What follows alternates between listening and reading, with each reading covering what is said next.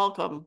Yeah, morning. Sorry, I'm a bit late, but that was sort of predicted. Dropping the 3-year-old off at school is a Murphy's Law type situation. Yeah, that's I right. love it. So Ben, I was just briefing Carmen on who you are, and we have this habit of getting into conversation before we actually introduce people. We're trying to like do it in the order that people expect, even though that's kind of boring.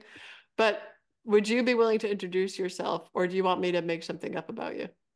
Sure, happy to introduce myself. Yeah, I'm Ben Goertzel. I'm a mathematics PhD originally from way back in 1980s. I've been mostly doing AI of various forms since then, both diverse AI applications, including the Sophia robot, a bunch of biology stuff, finance, sort of all across the map. And as well, I've been one of the pioneers of the notion of artificial general intelligence, and then of the attempt to make AI decentralized using blockchain and other related technologies.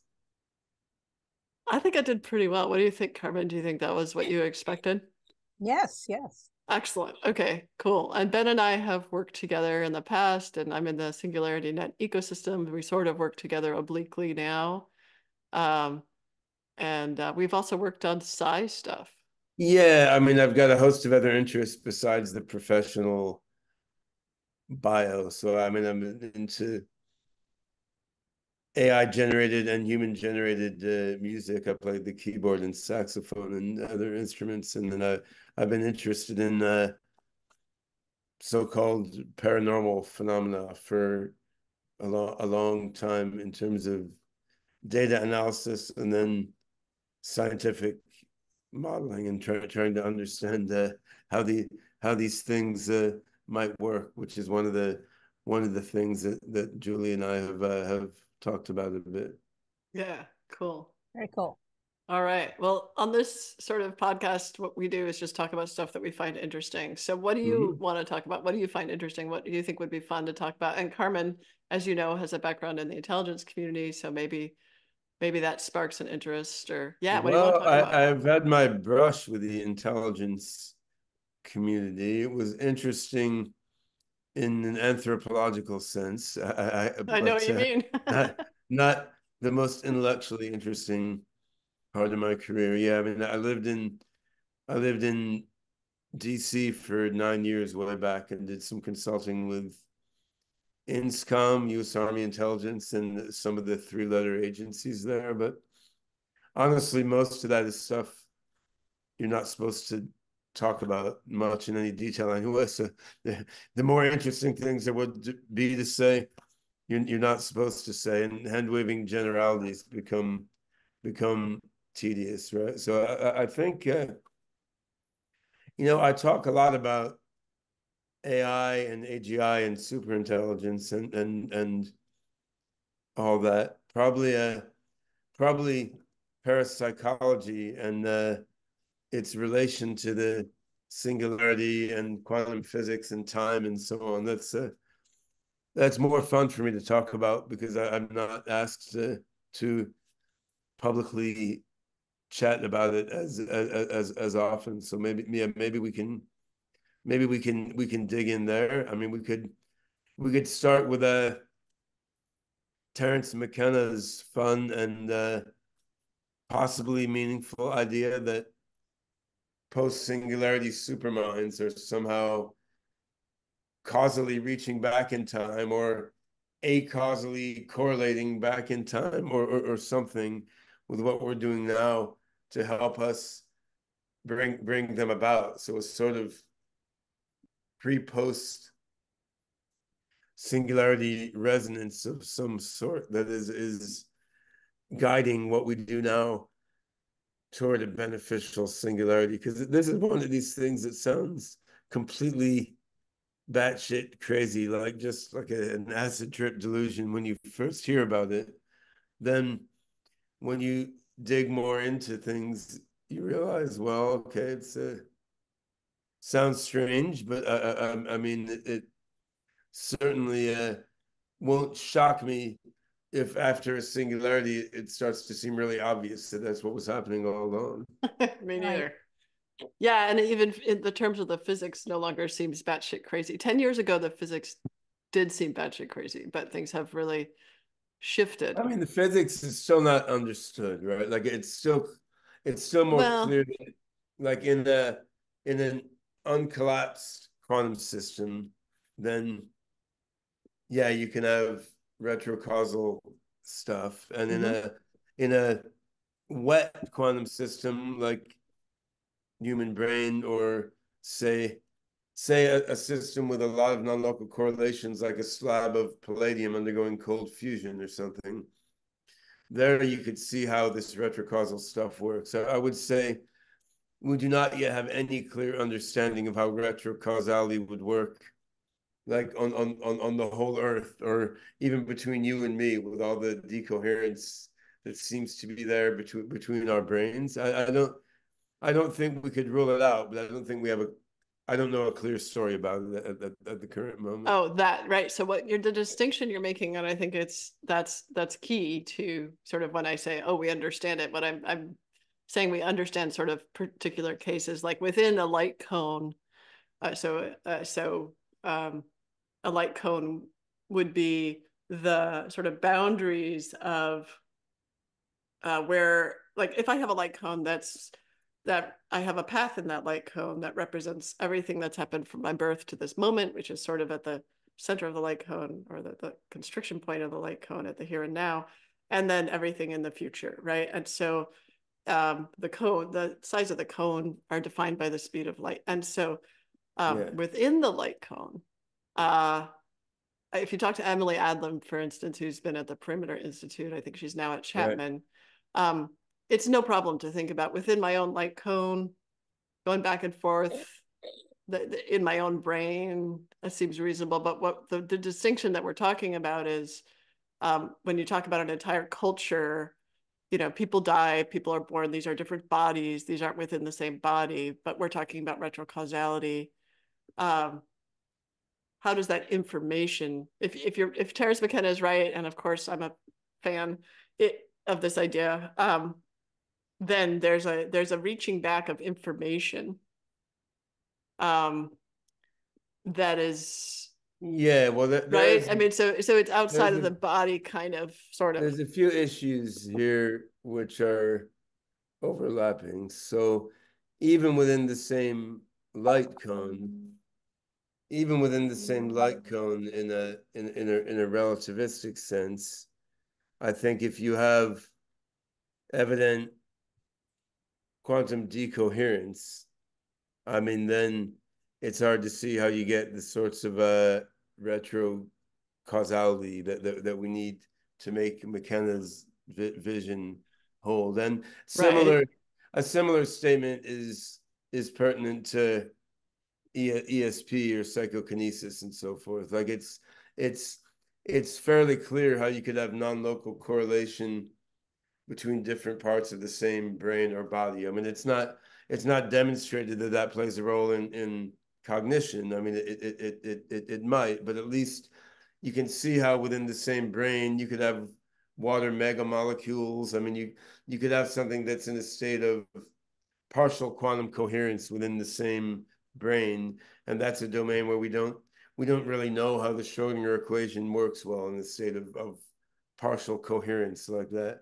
Whereas between your brain and my brain, what it appears is there's a whole lot of air in between us, and by physics such as we understand it, the wave functions in our brains, I mean, they decohere as we send information between our brains. There's too much noise, there's too much heat. Yeah, we don't have any clear story about how retrocausality or non-local correlation would happen between our brains, nor about how the future of your brain would impact the past of my brain retrocausally, or the future of some other AI system that was built 10 years from now would affect our brains retrocausally. Right. We don't have that story. I wouldn't We don't have that story, but I guess, Ben, I feel like I almost feel like obsessing about what the brain is doing as if the brain is a bottleneck for information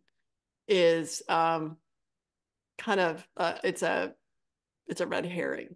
You know what I mean?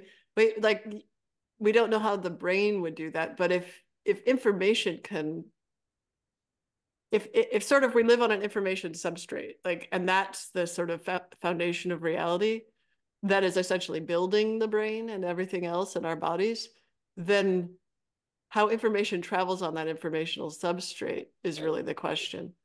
And that would be the way to reach back in time, is to know how to affect the informational substrate. And personally, I think, as you know, I think AI can do that, just like human beings can do that. I mean, then the relevant thing that we don't know is how the information, which is manifested as patterns in our brains or in a computer system, we don't know in any scientific detail how that interacts with this quantum or post-quantum information substrate. Because, I mean, you're a neuroscientist, you know, like the brain is not just an antenna, right? Like, I mean, you lesion different parts of the brain and it affects your capability and memory in very... It's an antenna hooked up with some dials.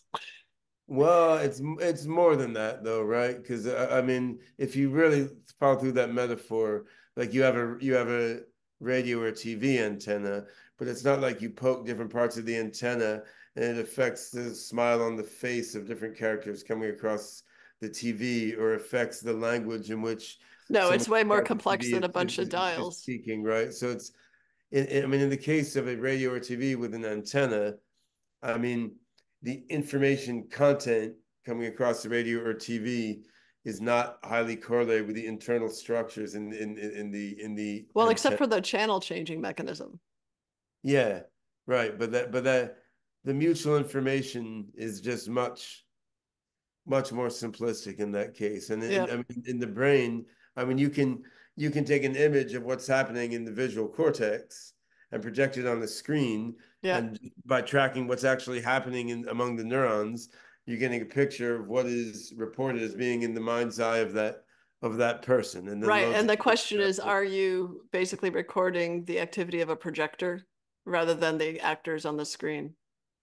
And so it doesn't seem to be a projector, because you can look at the dynamics in the visual cortex and you can see how that image is constructed from elements and at a hierarchy of levels of abstraction, right? And a projector doesn't do that. A projector isn't a generative AI model, right? The projector doesn't first construct a high-level abstraction, then a more detailed view, then a detailed view. Exactly. Right? So I mean, I think these metaphors of antennas and projectors are interesting, but they do not do justice to the self-organizing complexity and representational complexity. Well, the argument that I think really in the brain, like what's happening is weirder, subtler, and more interesting than that. Agree. And I think the argument though that we haven't hit on yet that actually shows that is plasticity. So watching people who have had, you know, major parts of their brain destroyed and then seeing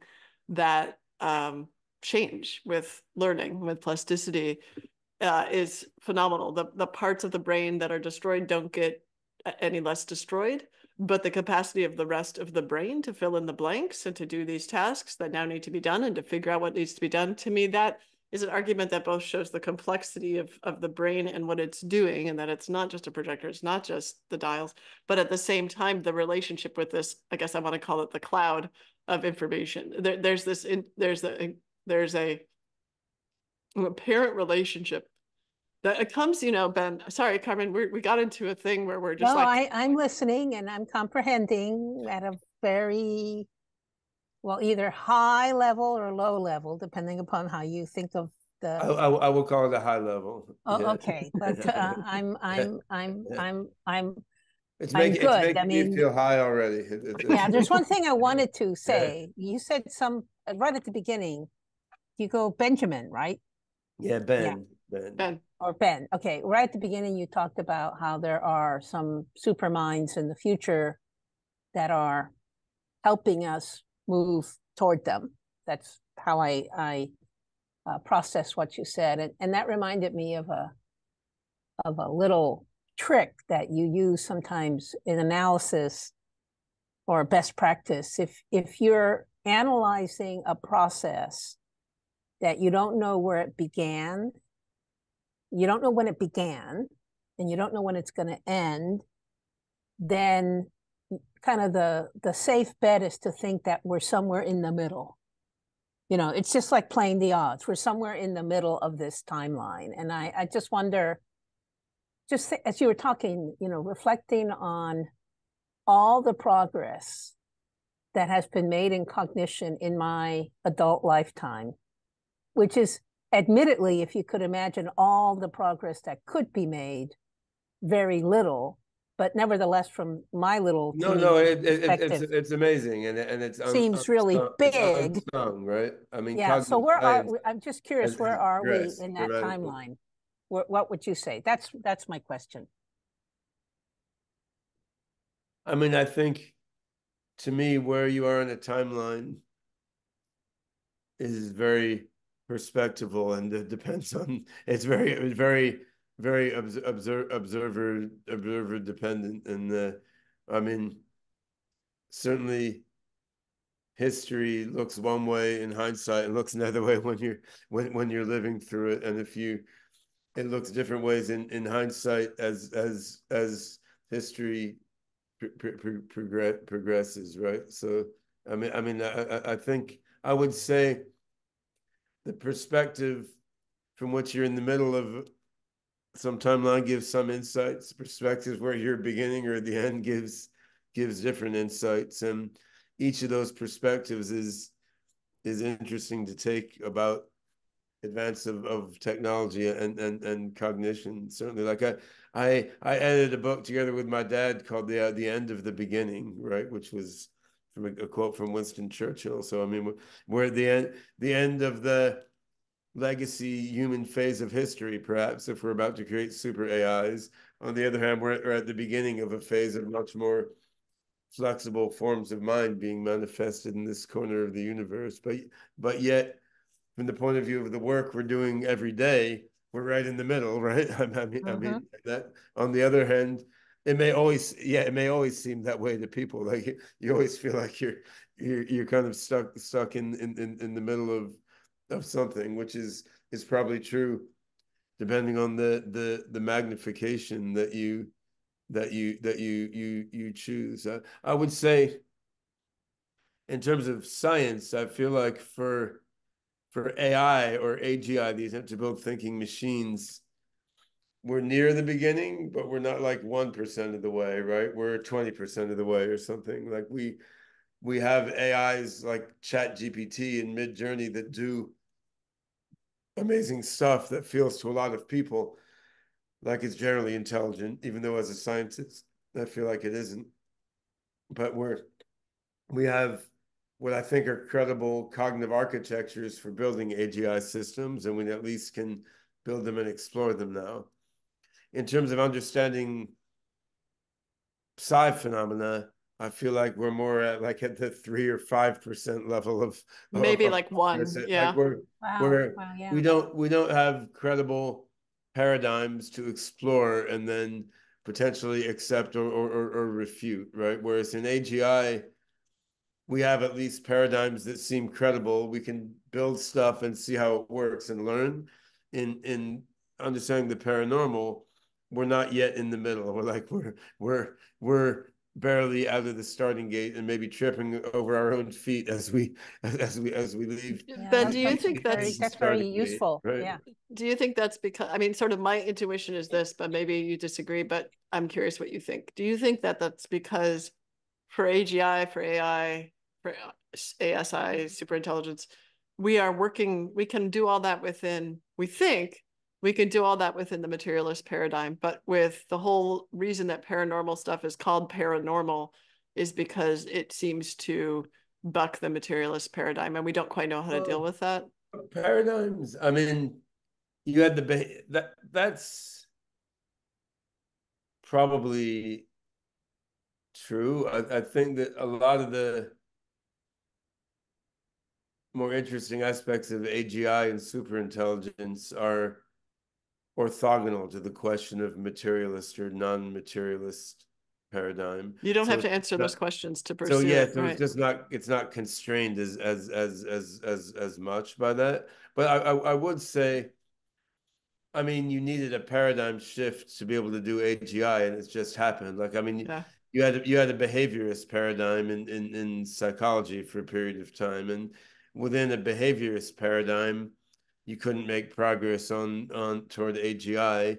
But then you had a shift to a sort of cognitivist paradigm, which now we take for granted because that shift happened, but it was a big deal at the time, right? And I mean, in terms of machine consciousness, you had a paradigm shift also. Like when I started my career, you couldn't talk about machines being conscious or you'd be kicked out of the university department, right? And so there was a paradigm shift in consciousness studies to now you can talk about machines being conscious. There's a paradigm shift away from behaviorism toward cognitivism, where you can talk about internal state structures and dynamics and representations, not just behaviors. So you did need what at the time seemed like huge paradigm shifts. Like there were shifts in what you could publish in a journal and get accepted. There were shifts in what you could talk about in the department seminar and still get tenure, right? So there were pretty decent sized paradigm shifts needed to get to where we are now in terms of AGI R&D. It's just that after the paradigm shift happens, you think it's obvious and you can't believe it was ever a big deal Yeah, that's like in the Kuhn's first structure of place. scientific revolutions, right? Yeah, Afterwards, you're like, right, yeah, of right. course that's So obvious and almost clearly, trivial.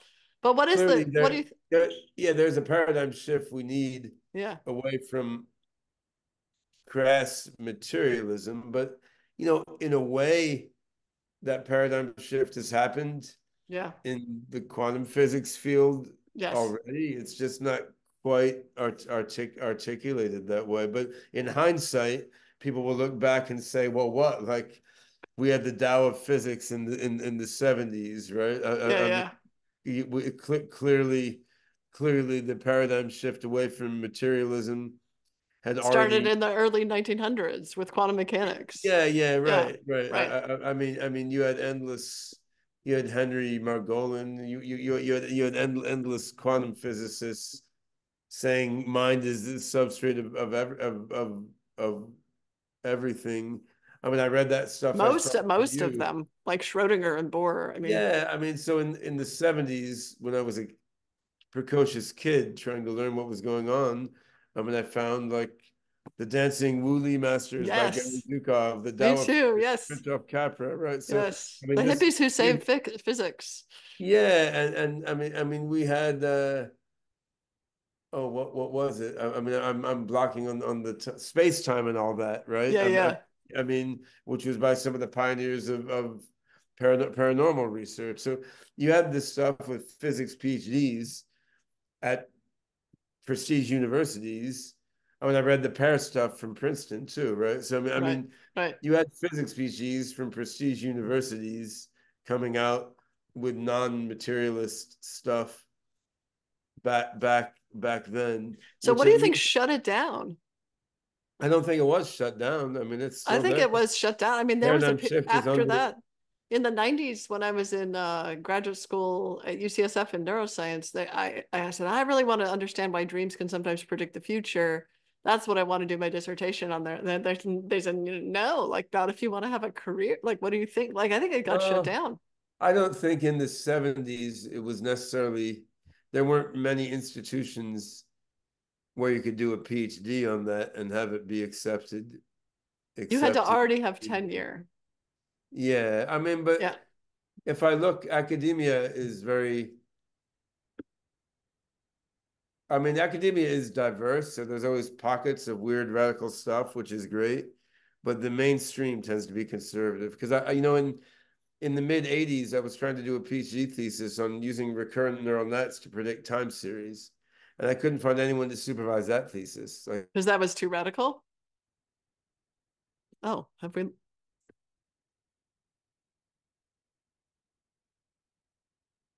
I don't know if I'm frozen or if you're frozen. were there the 60s. So I mean, in a way, the neural net AI paradigm shift was well underway. Like Rummel, Hart, and McClellan, parallel distributed processing, John Hopfield on the Hopfield nets and associative memory. And those papers were coming out perceptrons. at that time. Like, Yeah. the revolution, the Sejnowski and all, like the revolution was underway then. Yeah. On the other hand, in practice, like I still, as a math PhD student, I still couldn't do a PhD on that. So this is part of the perspectival nature of beginning, middle, and end. Like in hindsight, the revolution was well underway toward neural net based AI. On the other hand, with boots on the ground as a PhD student, like you couldn't do it unless you were in exactly the right place. And I think the same thing holds with materialism, right? Like in hindsight, it's going to look like from the birth of quantum mechanics, materialism was zoinked, and an alternative paradigm was well underway. And I mean, you could track the papers in the research literature, but with your boots on the ground, like you still can't do your PhD thesis on that. You still can't get research money to do that, right? So it's just these processes take a while to unfold. And like now no young person can believe how hard it was to talk about AGI in polite conversation. Oh my God, like 20 years ago, because now it's like blah blah. Of course, AGI. Google wants AGI. Facebook wants AGI. So yeah, of course it's obvious, right? But no one will believe how out there that seemed. And obviously psi will be the same way, right? Like you get some experiments that are very conclusive looking. Nature and Science will reverse course and allow you to publish papers on it. They'll be like, yeah, that's just nature, it's physics, right? And then there will be no apologies. No, again, they'll look back at a series of track record of publications all along, including people at prestige universities. I mean, Dean Radin has a university job. Per was at Princeton, right? So I mean, and you look back at the track record of publications by people at prestige universities, and literally no one will believe that you were an outcast for working on this stuff, because I mean, cold fusion is undergoing that too, right? Like there's now a huge track record of publications showing that low energy nuclear reactions happen.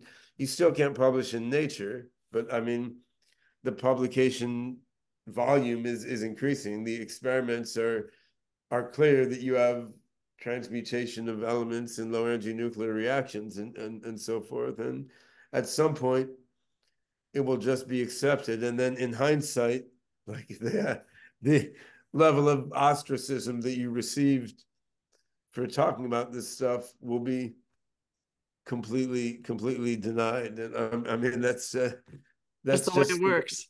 That is the way humanity rolls. Yeah, once you have post-human researchers, it may be entirely different, because this is about constructive memory, right? Like we collectively rebuild our memory in a way that denies history. And the same is true in everyday life, right? Like young women today who don't consider themselves feminists don't realize like what it was like for my mom in the 1970s, when like she had to be home at 5 o'clock to cook dinner every night, or my dad would go apeshit at her, right? And it was really hard for women of my mom's generation to go out and get a job and have that be accepted, right? And I think people don't believe that now. Like everything the women of my mom's generation were fighting for under the label of feminism is basically considered common sense now. Now, it's not all real and happening. There's still all sorts of discrimination, but at least the idea, like, women can work or not work. Women can get divorced if they feel like it, and they're not bad people. Like, women or men can change diapers. Women or men can cook dinner. Women should get the same salary for doing the same job. Like, all this shit is considered obvious now, and people in younger generation have a hard time wrapping their brain around the fact that it totally didn't used to be considered obvious, and you had to fight to get people to accept these concepts, right? So I think this is just how cultural memory works. It's not unlike how after you broke up with your partner, you just remember everything bad that happened, and when you're in love, you remember everything good that happened. And Wait, Ben, you know what? we just reconstruct our history mentally, willy-nilly, right? But I wonder, I mean, so there's a part of me that says it'd be really interesting to see if AI researchers are different in that, but there's a part of me that says they're not different. No. Yeah, not so far anyway. No. But there's a part of me that says that actually has a purpose that we're not acknowledging that relates to our earlier discussion of it pulling forward. Right? So if you change the memory, it's almost like you're sending back in time. If that works somehow, it's almost like you're saying, well, saying like it was like that. So pull it up. If you bring retrocausality into this, then you would conclude that your historical reframing of your history could actually rewrite your history. That's right. It actually was like that. This could be how the post-singularity supermind is reaching back to tweak what we're doing. It's as it rewrites its history into a more rosy form, suiting its state of mind at that point in time.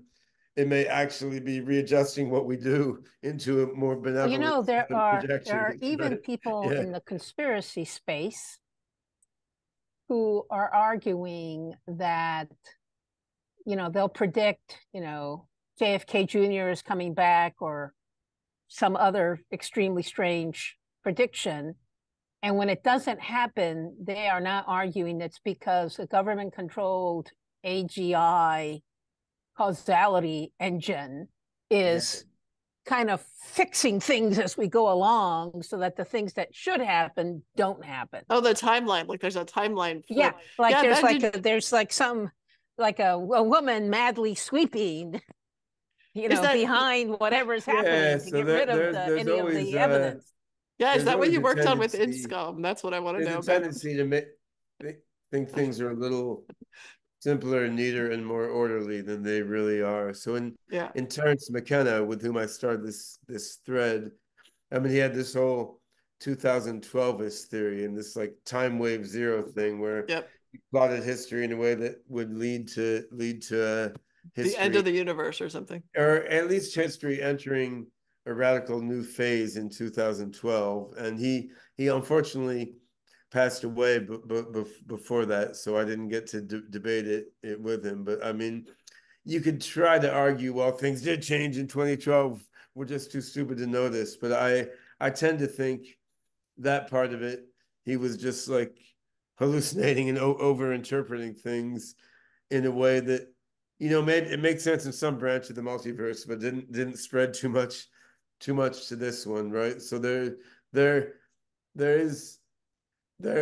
are probably, in my view, these phenomena going on where our minds are shaping reality and future minds are shaping past reality, yet these things are more subtle and broad-based and tricky somehow than something naive like the 2012 time wave or the reptilian conspiracy theory or something would posit, right? And that's always been one of the challenges with the paranormal, is like there's, which is a terrible word, but I don't have a good word for it. I mean, there seems to be real stuff going on here. On the other hand, a lot of the stuff that people think is going on in that relation isn't real, and then sifting through it all takes a certain presence of mind that is challenging for many people to come by, right? Because you have to accept that weird shit happens that violates all of our norms and beliefs that most people would think is insane. Yet it's not really that anything goes, or at least not that anything goes with the same probability, right? I mean, most of the things that people think happen regarding ESP, precognition, retrocausation, most of these things actually are not real, are just people's delusions, right? Well, it's the reason it's weird shit is that it's weird, it's unusual, and so clearly there are some sort of normal laws or rules, and then there are some exceptions that we don't understand. Yeah, I mean, that's right. And the whole paradigm of rules and exceptions Exactly. probably isn't the right thing. And we need some better way to be thinking about it, Yeah, right? that's right. Well, Carmen has to leave in about 10 minutes, and I do too, because I have to hop on a plane. But Carmen, Yeah. since I talked to Ben I'm about this, reminded, I want to throw in my second son, his aspiration when he was 11 or 12 years old was to be arrested for violating the laws of physics. it's fantastic. And he just he just thought it was funny that these were called laws. Like what legislative body enacted these laws and then imposed on our Well, it universe. just taunts you. I mean, if you're a physicist or a philosopher, it just taunts you to find out how to break them, which maybe Yeah, is their whole purpose, right? It's just like, yeah, right, clearly right. I'm going to break this. Can you plead not guilty for reason of insanity for breaking Yeah, the right. laws of physics? Right. Right. or or having a better perspective. So many physicists I Yeah. talk to and engineers, and like you and I, we both do this thing where we sort of sometimes know the answer intuitively, but we're drawing from the future. We feel that we're drawing from the future. That's the only way we can explain it, because we can't tell a good story about how we could arrive at a conclusion. Like the fact that you became sort of the godfather of AI, AGI, like that clearly feels to me like you were drawing from the future, but that's just because I think about time that way. Yeah. I mean, when you accept resonance across time and space gaps, then you start to think about many things differently. And of course, we all know most cultures in human history have instinctively thought about things that way, from Chinese and Indian culture to indigenous Australian culture to the Amazonian culture that McKenna explored and so forth. Then what's interesting is how denying this resonance across time and space and adopting this clearly in many ways bogus materialistic view where time goes only in one direction and causation is restricted to our immediate physical surround. It's fascinating this turned out to be such a productive perspective, right? I mean, this let us build Yeah. computers, let us build the internet, let us go to the moon, which is incredible, right? So there's something to be gained by adopting that limitation, and it seems like a special case of the general idea in creative art that adopting a limitation drives Creates, creativity, right? Like yeah, if you're right. More like creativity that way. the musical scale is a terrible limitation. You got these 12 notes instead of the continuous spectrum of sounds. But once you adopt that limitation of the 12 notes, I mean, then you get harmony, you get music theory, you get a lot of beautiful stuff. Now, it doesn't have a fundamental meaning. Like you can invent a lot of other music that doesn't adhere to these arbitrary, semi-arbitrary 12 tones. They're not wholly arbitrary, right? I mean, you can make a 14 or 18 note scale. You can make music that's not scalar and just has continuous flowing. But adopting this constraint does lead to a bunch of beautiful structures that you can then build within. And the error then comes when you assume that constraint is a constraint on all of reality rather than just something that you adopt in order to be able to build things within certain limitations, right? So it seems Yeah. like within the limitations of our minds, which are real, even though they're not what materialism thinks they are. I mean, within the limitations of our minds, conditional as these limitations may be, making the assumptions of materialism seems to let our minds play creatively in incredible ways that didn't arise to any culture that didn't make the false assumptions of materialism, right? So then, And interestingly, though, now it has brought us to there's non-materialist perspective or post-materialist perspective, which I think is right on time. yeah, and also in a way has to seem inevitable looking back, right? Like it didn't seem inevitable to Laplace or something, right? It might have seemed inevitable to Newton, who was an alchemist, that the two sides would eventually come together, even though he didn't see how to how to do it at that point. So then this is an interesting thing about post-singularity superminds, be they upgraded humans or non-human AGIs or whatever. Like when a mind is a bit wider and doesn't have the same constraints that human minds have, it should be able to get the kind of generative creativity that we've gotten from the false assumption of materialism. It should be able to get that kind of creativity without making that kind of assumption, but from a more holistic assumption basis. This, you see this already in quantum computing. Like we're just too dumb in some ways to come up with a great variety of quantum computing algorithms. But if like if you had a brain that could think quantum in a way that the human brain just finds it hard to do, because we evolved for a certain macroscopic world, right? If you had a brain that could think quantum in a deeper sense than we do, in a broader sense than we do, I mean, it could design all manner of quantum computing algorithms that we can't think of. I mean that's just one little example. And maybe it's also true that maybe it's a general truth that minds, regardless of the mechanisms underlying them, can use constraints effectively. So AGI will have its own constraints. And maybe those are very effective in creating a different kind of creativity. I mean, this would follow from Weaver's sort of philosophical theory of open-ended intelligence, where you look at intelligent systems as balancing or dialectically trading off the dynamic of individuation and the dynamic of self-transcendence, right? I mean, the dynamic of individuation is about maintaining constraints. But if you want to keep self-transcendence rolling, the constraints can only be so tight or they will stop. And they'll stop you from evolving. And what we've seen in science is the dialectic of the constraints get too tight, but then you do have a paradigm shift, right? So science has managed to keep individuation and self-transcendence both going in the big picture wonderfully, but as an individual scientist, like you're constantly stomped on by the force of individuation of some scientific field, right? Yeah, that's right. Carmen, do you have any last? Ben and I can go on. I mean, forever. this has been so bracing. Unfortunately, time is a constraint for us right now.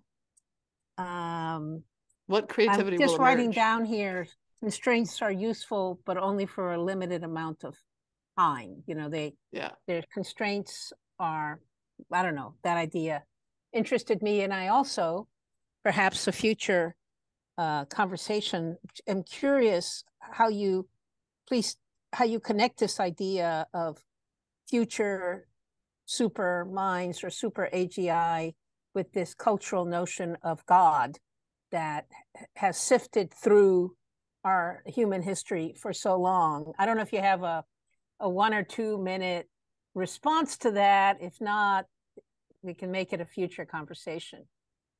Yeah, I mean, I think a lot of our historical notions of God or mind or reality or consciousness, I mean, many of these concepts are going to seem archaic in a couple of decades once we have a broader perspective of the world that technological singularity will bring. But I would imagine that the default perspective post singularity will be some form of what we would now call like spiritual but not religious, right? Like I think dogmatism will not be the order of the day, because the relativity of perspectives will be extremely obvious once you have a more fluid set of minds floating around. On the other hand, the interconnectedness of all things and the existence of some mind-like informational substrate binding everything together, I think will be commonsensical also. And in hindsight, that will probably seem like a natural outgrowth of many religious ideas that exist now. The common thing that the physicist in and the foresight, religious leader are climbing the same hill. But if you ask the average religious person today, in foresight, they might not think that these futuristic ideas sort of capture their own religious way of thinking, right? That's okay. They'll be pulled forward like everybody else. Yeah.